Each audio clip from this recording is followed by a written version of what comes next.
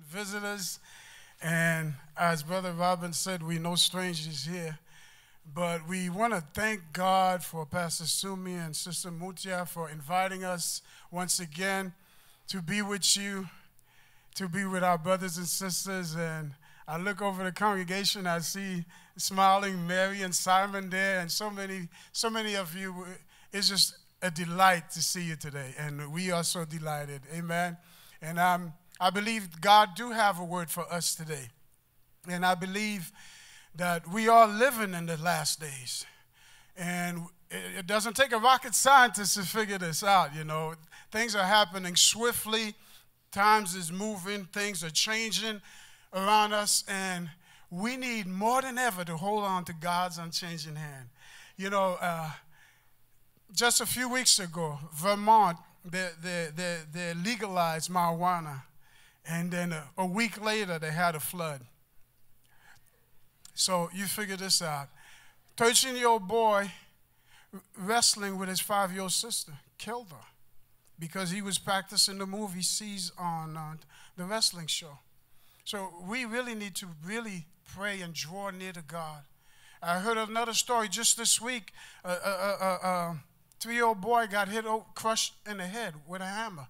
This man was deranged right in the supermarket. As the mother just turned around to look at the cereal box, she heard a large noise, and the skull was crushed. So more than ever, my brothers and my sisters, we always try to bring a word to encourage you, a word to challenge you that you may come up higher. Amen. And my word this morning is miracle milestones. The title of the message is Miracle Milestone. There's times in our life that God has done miracles for us, and we need to mark those miracles. Amen. You know, the Bible talks about when the enemy coming like a flood, the Spirit of the Lord will lift up a standard against him. To us, the body of Christ. The flood is here. It's not coming. It's already here. Hollywood, the media, Broadway, Madison Avenue has opened their sewage pipe, piping their filth and sewage to your living room. The envelope is being pushed every day. Day by day is being pushed up a notch to the brim. Our cup is full. Our cup is full. My message this morning is Miracle Milestone. If you would turn with me to Exodus 16. Exodus 16. We'll have a word of prayer. Heavenly Father, we thank you and we bless you. We praise you, Lord. We worship you because you alone are God. You alone are worthy to be praised. And Father, such a special anointing in this place. Father, your people are here. Help me to be hidden behind the cross. That, Father, that they would hear Jesus and they would hear your word. Spirit of the living God, come in the midst of us, Lord, that you may minister to your people who are gathered here for a word from you. Lord, we bless you. We thank you, Lord, that no weapon in hell formed against this service will prosper. We serve notice to every principality, every work of distraction, every work of iniquity, everything contrary to the word of God. We cast it out right now in the name of Jesus. We thank you for the precious blood that's upon this congregation. We thank you, Lord, for, Father, you will speak to your people today. We bless you in the name of Jesus. We're living in the last days, and we need to hold on to God. Hallelujah. Time is filled with swift transition. None on earth unmoved can change. Build your life on things eternal. Hold to God's unchanging hand. You got to hold to his hands. God's unchanging hand. Hold to his hand. God's unchanging hand. Build your life on things eternal. Hold to God's unchanging hand. Hallelujah, Lord. Hallelujah, Lord, we worship you. Hallelujah, Lord, we give you the glory and honor and praise. Hallelujah. Yes, brothers and sisters, it's time to hold on to God's unchanging hand. Exodus 16, verse 31 and 32. And the house of Israel called the name thereof manna, and it was like a coriander seed, white, and the taste of it was like wafers made with honey. And Moses said, this is a thing which the Lord commanded. Fill a omer of it to be kept for your generation, that there may see the bread wherewith I have fed you in the wilderness, when I brought you forth from the land of Egypt. This first point here speaks to me about God's provision. You see, there's 3 articles inside the ark. First of all, the ark is inside the Holy of Holies. If you go back to Solomon's temple, it's the most expensive real estate ever built. I was reading an article 2 years ago. It says the gold and the silver of Solomon's temple was worth $218 billion. Not million, billion. It shows you how precious God's presence is. But inside the ark, brothers and sisters, there's 3 articles. There's the manna. To me, that speaks about God's provision. He's a provider. He will provide your need, your daily need. He is the God that will sustain and keep you no matter what's going on with the economy, no matter what's happening on Wall Street. You see, Wall Street is booming, but many nations are suffering right now. Greece, all across Spain is in the brink. Italy. Things are happening swiftly. We need to hold on to God's unchanging hand. The first point is God as a provider. It does not matter what you're going through, my brothers and my sisters. God will provide for you. You need to just trust and believe God. As he told Mary and Martha, if you will believe, you will see the glory of God. God is able to provide for you. He did it for the widow at Zarephath. He did it for us, my wife and I. I could tell you how God provided. Even in the trip to Russia, God provided for us in an unprecedented way. I worked for a large bank in New York. I was an operations supervisor. We did have the funds to go on the trip, but the Lord was leading us, said, let the bank pay for it. And we did. We went to the bank, and I worked for the bank. It's an international bank, and we went to the bank, and the Lord was directing us to go straight to the president, not the vice president, not the other, but to the president.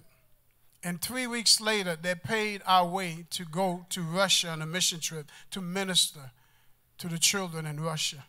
That is God as a provider. I could tell you many, many other stories, but I want to bring a point to you, a story about Pastor Arturo. Pastor Arturo lived here in Texas. He's a Mexican pastor. He pastored several churches. He pioneered and he started several churches in Mexico. But you know the situation in Mexico, what's going on at this time. So some of the pastors would run away and they would get fearful. But Pastor Arturo, who lives right here in Houston, would have to drive all the way on the weekends. On a Friday, he would leave to go to tender to the flock there. But this one time he was ministering, and Pastor Arturo, he's a humble man. He's a man of God. And he was sharing with me how the Lord moved in a special way as he ministered the word. And the congregation was about 120 people. They gave a love offering to him. And Pastor Arturo was saying, Lord, what should I do with this offering? I have gas money, and my refrigerator is full back in Houston. What should I do with this offering? And the Holy Spirit began to speak to him and said, you give that offering to that lady over there. So for those who may say, well, God speaks like that? That was for then? No, it's for now. He's the same yesterday, today, and forever. God still speaks if you would listen. Isaiah says that you would hear a still small voice behind you said, this is the way to go, walk ye in it. So Pastor Arturo obeyed the prompting of the Holy Spirit. And he called the lady out. He said, Miss, this is for you. This finance is for you. And the Lord told me that you want to eat barbecued fried meat. It must be something special in Mexico. And you love the aroma of it. She began to weep. she began to cry. See, this lady was experiencing God as a provider. She was experiencing God to come through because the pastor of the church says, Pastor Arturo, you know that lady is the only one in the congregation who's not working. And her husband's leg was just broken. So the whole congregation began to weep and cry for joy to see how God moved in the midst to provide for this lady. Out of 120 people, the Holy Spirit pointed out that sister. And that sister was rejoicing. That sister was rejoicing. So I want you to know, God knows where you are, my brothers and my sisters, or friends and visitors. He knows exactly how to provide for you. He will show himself to be a provider. That first article in the ark was a manna to remind the children of Israel that God will provide no matter what the circumstances. He knows where you are, and he will provide no matter what the economy is saying, no matter what the government is saying. No matter even your job, if they shut their doors, God will provide for you. And I want to encourage you this morning that God sees you and he will provide your need. You see, here in Exodus 16:31, the manna speaks to me about God sustaining your daily supply. But much more than that, God provided for the children of Israel. He covered them with the cloud by day and the pillar of fire by night. He protected them. My second point that I want to bring forth is in Numbers 17. Numbers 17, verse 5 and 8 and verse 10. Numbers 17, if you go back to Numbers 16, there was a rebellion in the camp. In Numbers 16, Korah, Dathan, Abiram, and 250 leaders rose up in rebellion against Moses and Aaron.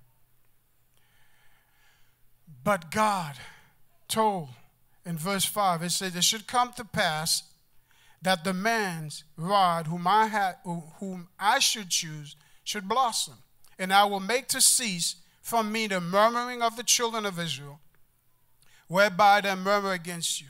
Verse 8. And it came to pass that on the morrow Moses went into the tabernacle of witness, and behold, the rod of Aaron for the house of Levi was budded, and brought forth buds, and bloom blossom, and yielded almond. And Moses, verse 9, brought out all the rods from before the Lord unto all the children of Israel, and they looked, and took every man his rod. And the Lord said unto Moses, bring Aaron's rod again before the testimony, to be kept for a token against the rebels, and thou should quite take away their murmurings from me, that they die not. You see, they were questioning Moses and Aaron's authority. And perhaps right now you're going through a time in your life, you know God has called you. He's anointed you and appointed you. Even in the very job that you may have at work, that people come against you. You got circumstances and situation. God wants to show himself as a protector. He protected Moses. He protected Aaron because that's who God is. He protected his anointed. He said, touch not my anointing and do my prophet no harm. God is able to protect you as he called you to the ministry, as he called you in your workplace. It may seem like everything is against you, adversity and things, people are coming against you. God wants to show himself as a protector. That's why he had that second article there, to remind the children of Israel that in the midst of an impossible situation, the rod budded, it brought forth fruit, it brought forth almond. And you may feel that you're going through a time in your life, God wants to produce fruit in you as he protects you from the things of darkness, from the things of this world. I could tell you a story of how God protected us. The Lord directed us to go bless someone who was going through a time that needed, they were needy, they needed grocery. And we took a drive and we went and we finished the assignment. But on our way back home, as we drive and we're getting off the highway, and it says, you know, speed limit 45. So I'm staying at 45. And this car's right behind me, going almost like he was going to hit us. He was tailgating. So when we got off the highway, the car went on to our left. And my wife, bless her heart, Christine was saying, do not go near that car, whatever you do. He was on the left lane, we were in the right lane. So I stood behind like a car left behind. Next thing you know, the car backed up. And my heart is beating, and I don't know what's happening. They lowered the mirror. All I could see was the eye of the man on the passenger side, and it was saying evil.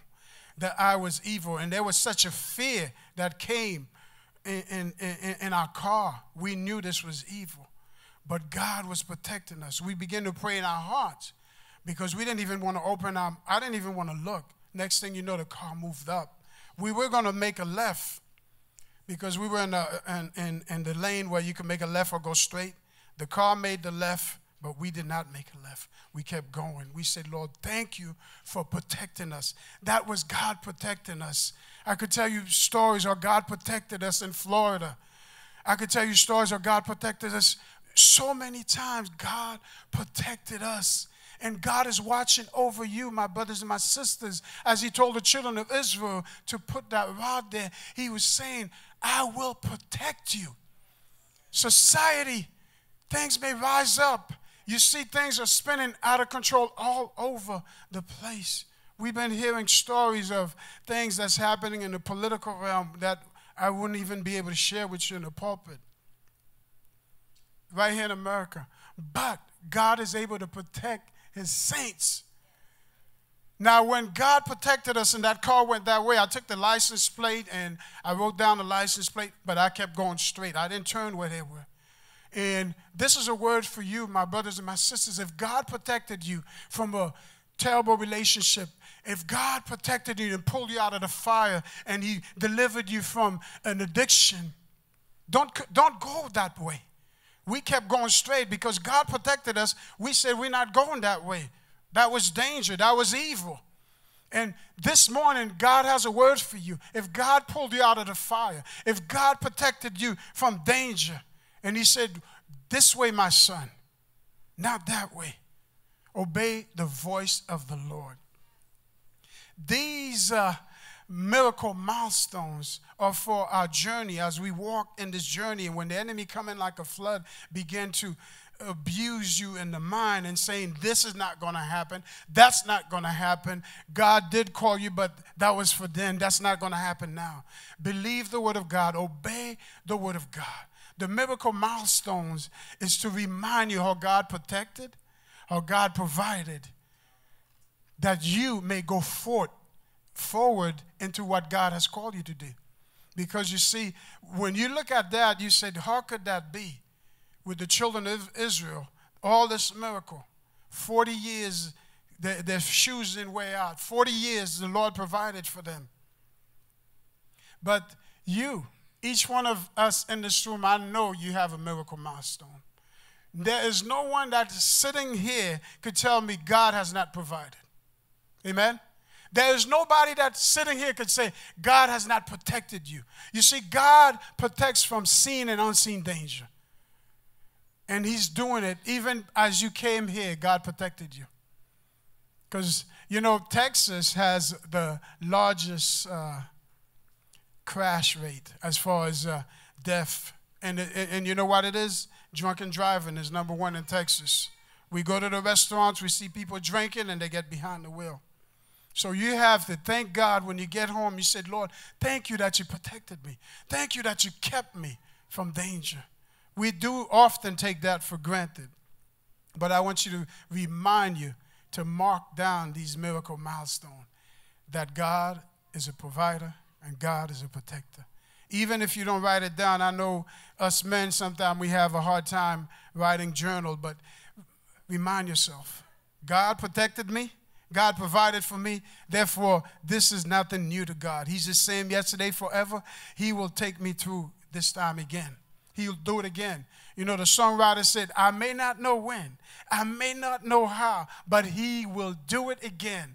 And that is a word this morning. God will do it again, my brothers and my sisters. Don't let the enemy lie to you and you sit there and say it's not going to happen. It will happen because he's a covenant-keeping God. My third point, and I'll be out the way and I'll give room for Christine to come and share what's in her heart.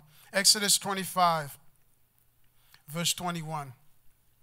The third article that's in the ark is the testament, the law, the Ten Commandments. This speaks to me about how God is a covenant-keeping God. Covenant-keeping God. Exodus 25, verse 21. And thou should put the mercy seat above upon the ark, and in the ark thou should put the testimony I should give thee. Not only God said, I want you to put the testimony in the ark. He said, I will give you a testimony in the midst of everything that he is God. And, you know, it's so interesting that God said he will never leave us and never forsake us in Hebrews 13. That we could boldly say, what can man do unto me? You see, God is a God that will not leave you or forsake you. He loves you this morning. I want you to know that. I want you to hear that in your spirit realm. God loves you. He will never leave or forsake you, that you may boldly say in Hebrews 13, 5 and 6, what can men do unto me? What can society, the economy, the enemies, the haters do unto me? If God be for me, who can be against me? No heights. In Romans 8:31, it said, what should we say then to these things? If God be for us, who can be against us? He that spared not his own son, but delivered him up for us all, how should he not with him also freely give us all things? Who should lay anything, Romans 8:32, to the charge of God's elect? It is God that justifies. Who is it that condemns? It is Christ that died. Yea, rather that it is risen again. Who is it even at the right hand of God, who also make intercession for us? Who should separate us from the love of Christ? Should tribulation or distress, or persecution or famine, or nakedness, or peril, or sword? As it is written, for thy sake we are killed all the day long. We are counted as sheep for the slaughter. Romans 8:37. Nay, in all these things we are more than conqueror to him that loved us. For I am persuaded that neither death, nor life, nor angels, nor principalities, nor powers, nor things present, nor things to come, nor height, nor depth, nor any other creature should be able to separate us from the love of God, which is in Christ Jesus. Amen? Amen. You see, God has an everlasting covenant. And Isaiah, you don't have to turn there. Isaiah 55:3 says, the everlasting covenant, the sure mercies of David. You know, many times in the Old Testament, God said, I did this because of David's sake. God did this because of David's sake. Though the king was wicked, that king was wicked, whether it was Ahab, he said, I did this because of David's sake. But how much more now? God is doing this, not for David's sake, but for Jesus' sake. Because Jesus died for us, and he rose for us, that we may have victory over death, hell, and the grave.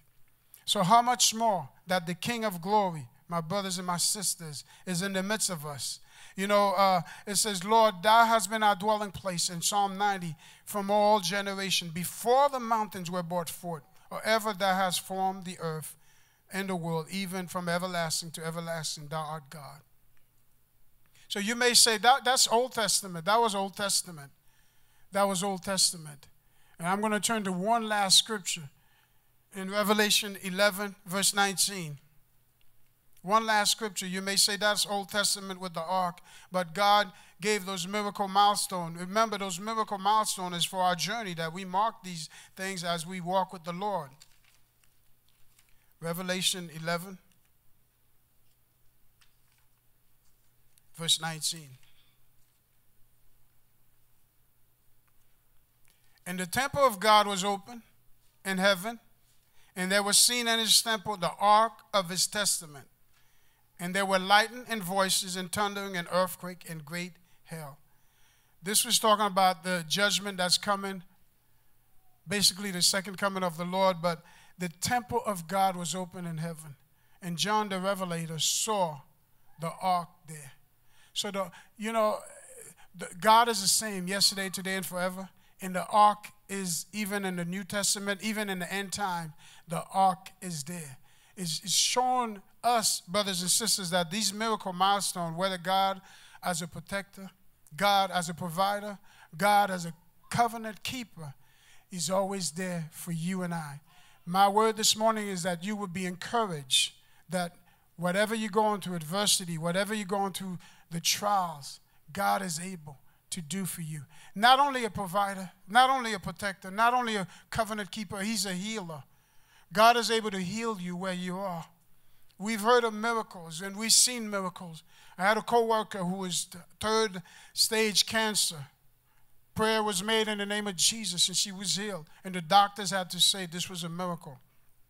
And I want to encourage you today, no matter what you're going through, God is able to heal. And I've heard, and my wife and I, we met this young man in New York as we used to minister in the trains. And this young man was healed from HIV, AIDS. You will not hear that in the New York Times or any other place. But this young man went back 7 times to take that test, and it came back negative. And the doctor said, we don't know what happened, but we know it was God who did it. And I want you to know this morning, God is able to heal you from where you are.